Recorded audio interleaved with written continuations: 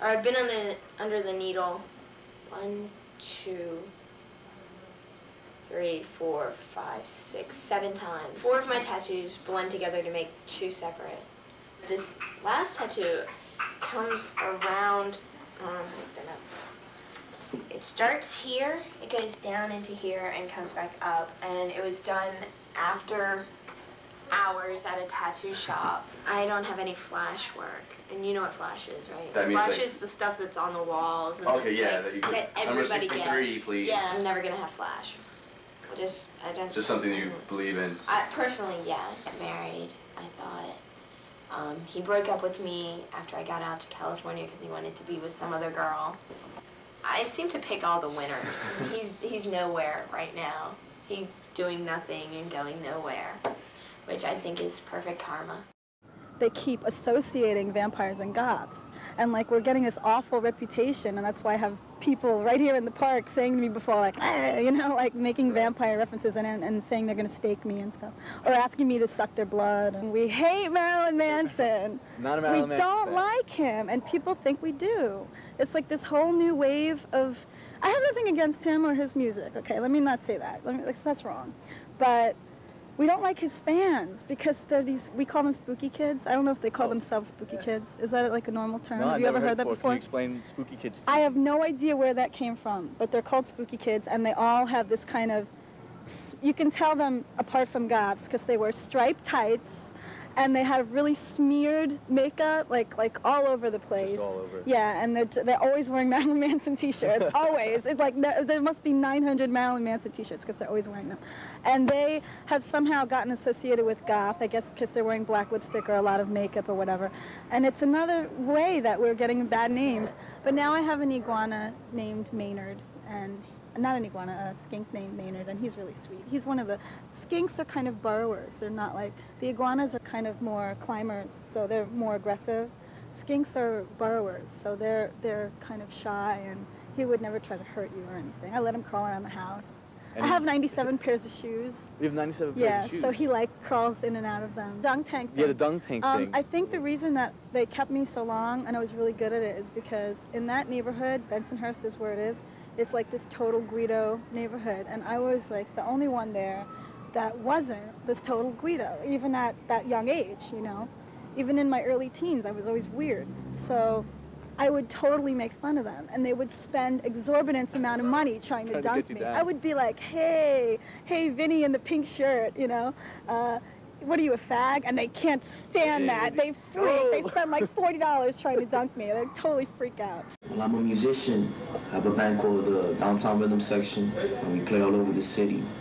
You know, I chill with the fellas, I chill with my girl, and I also sing. You know, someone will hook up a microphone to me, you know what I'm saying? So is that hard to do both at the same time? Is that something you had to work on growing up, or is that something just natural, you know, you're able to...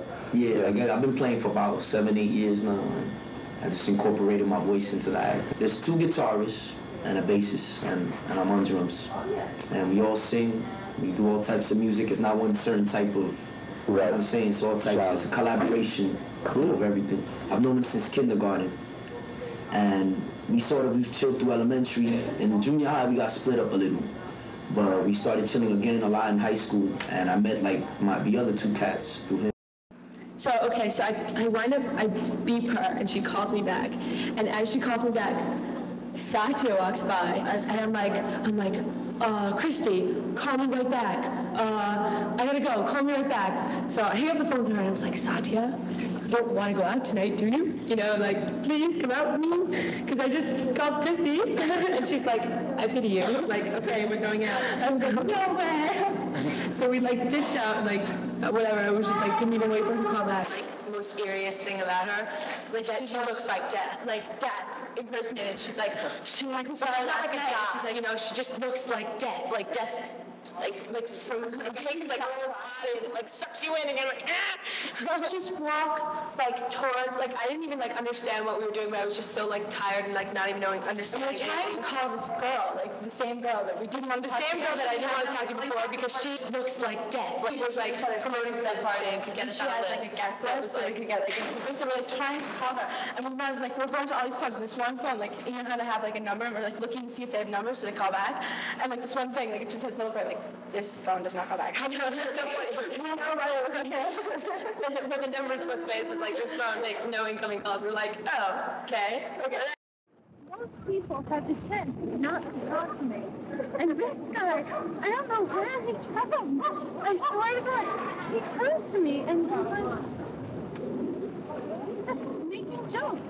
And finally I turn around and at talking this way, I told him, why are you talking to me? You're not funny. And he just had this totally blank look on his face, like he didn't understand why I didn't want to speak to him. Like, I guess everybody in his hometown, like, sneak behind the counter of a movie theater. I was that girl. I was the girl you wanted to slap every time you went to go get popcorn and soda. We were so mean to everybody. Where do you work? I work at Kinko's. Could you tell us about that? Let's see, I am overeducated, underqualified, so I can't get a job anywhere else. It's disrespectful, insulting, and too stressful for what I'm getting paid for. And tried to photocopy their breasts. That was fun. What did you do? I stood in the back and watched, as always. When you say as always, has this kind of thing happened before?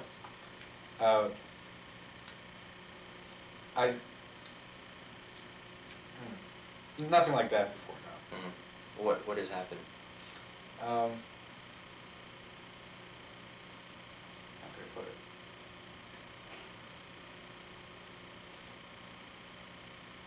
Sometimes I think it's better just to sit back and watch. So what was your job during the night shift? I was the computer guy. Okay, and that entailed what exactly? Sitting around and making sure nobody stole the computers, pretty much. Mm-hmm. While I sat there and played on the internet all night long. Oh, okay. It was fairly tedious and boring, but it was okay. So you would while away the hours on the internet? Yes. Gotcha. Downloading the pornography. I see. That's what I think you were fishing for. That was a bad situation. I let myself go a little too far there. Mm-hmm. And, were you taken advantage of, or vice versa? Yeah, I was taken advantage of. Financially, emotionally. Mm-hmm.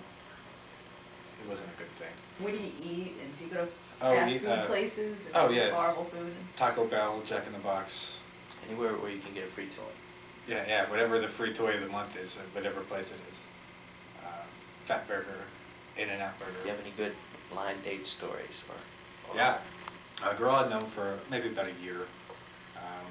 We were both single on Valentine's Day, so I said, what the hell, why don't you and I go out on Valentine's Day? She says, oh, great, sounds like fun. So we go out and we have dinner, and we go to a bar, and we hang out for a little bit, and things didn't go great, but they didn't go bad either. And at the end of the night, we were about to part ways, and she gave me the goodnight high five. Instead of the kiss. Not the kiss I didn't expect. The handshake would have been proper, but the high five. And you actually start to lean in or anything? Or? No, not at all.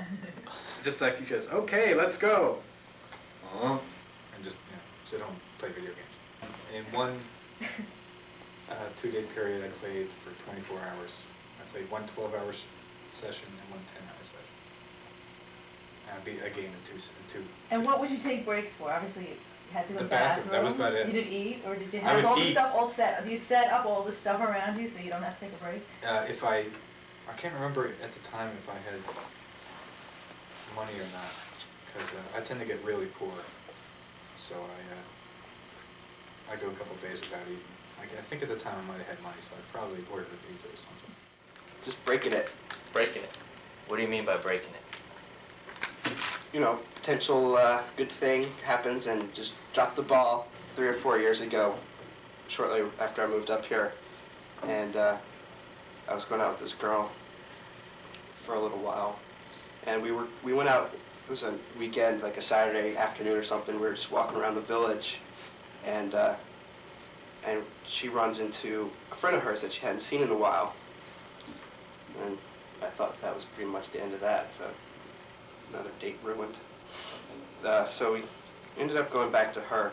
This girl who was actually the mistress of some guy, so he had like his bachelor pad in the city.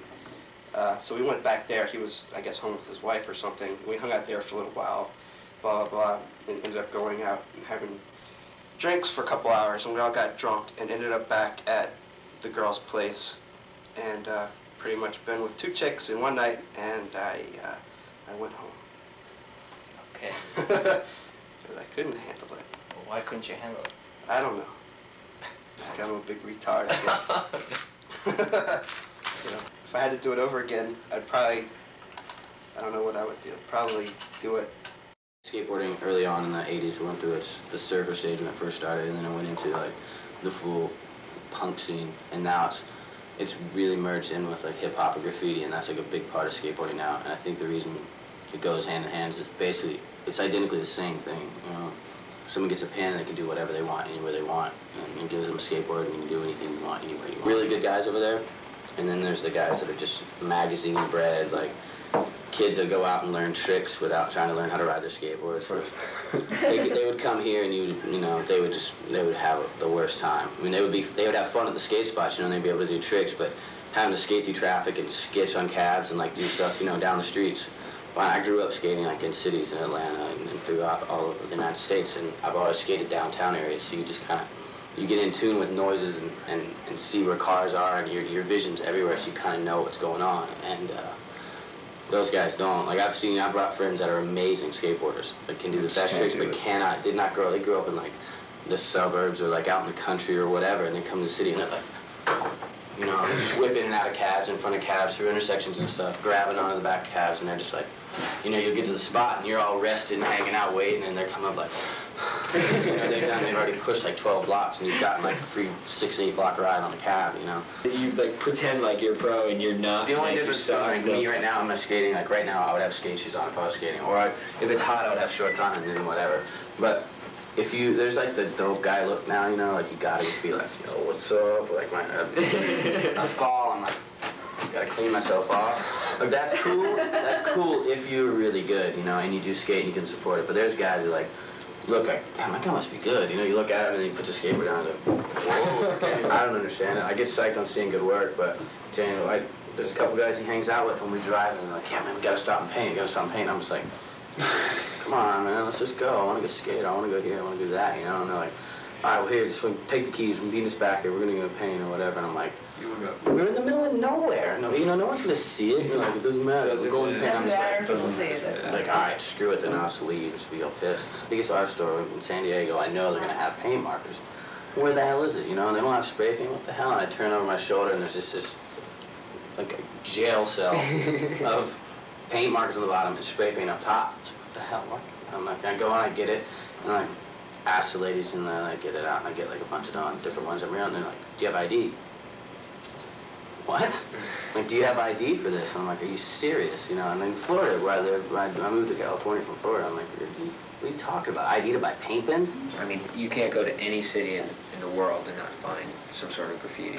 But it's like this great form of art. And the whole like tagging thing started up, and when people would go over other people for disrespecting them, I mean, you can get into problems as far as them wanting some revenge or something. But so you get a tag. So you kind of, the whole graffiti thing is really underground. It's almost like a secret society. You do your thing, and you're a normal person by day, and at night you take off your mask and you go and do something. By yourself, or do you go out with? I used to when I was younger. When I used to like bomb, when I used to do more illegal stuff. Times I used to go out by myself. I would get a car or just park it somewhere and walk like train tracks like for miles. Once you do it and you like understand it, like it's seriously like a drug. It's like it's something. You get the itch. Walk in like an idiot and just be like, ask stupid questions about something that was always by the spray paint. And they would tell me, and they'd walk away, and I'd have a book bag, and I'd throw in a few in my book bag, I'd throw them under a big fat jacket. And when you're a young kid, you don't have money to go buy spray paint. And the walls I was doing at the time, and still are, like 3 stories high and like huge. And like you can't buy that much paint, but it's also really fun. So you kind of want to do it with your friends.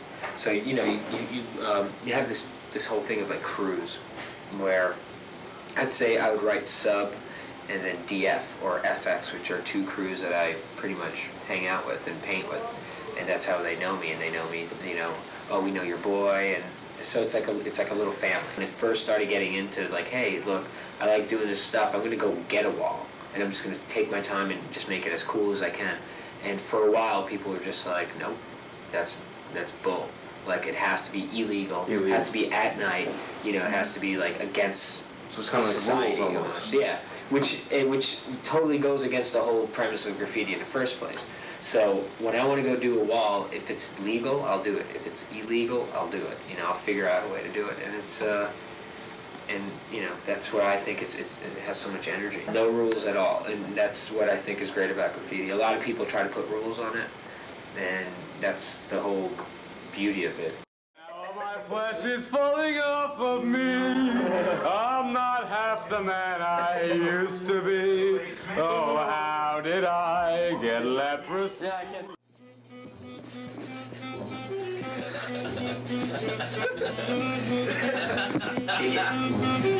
Interpretive dance. Yeah. Wait, set those. Screwed. Covered with scraggly hair. Veins in my penis.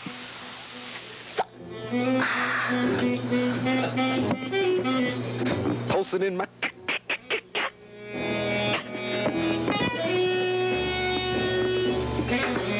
My penis is like a log. So says Snoop Doggy Dogg. And his little brother Snoopy and Scrappy and little dopey doggy Ding. They love that thing with my scrot. I don't gloat over my scrot. It just hangs while my balls bang. Look at it. That's my scrot. It's small. Oh, man. 2 pounds of dope in my scrot. Sailing along on a boat through a moat under a castle in the sky. Yeah, you feel it. I'm feeling more than that. I'm feeling the hairs on my scrot get so long, I'm going to braid them. I'm going to tie them around my legs. I'm going to tie them around my feet. Between my toes, where nobody goes except the jam and jelly between my scrotal hair. Feel it. Makes you squeal it. Touch it. It's squishy like guambwishy. Hey, cats, you know what I'm saying?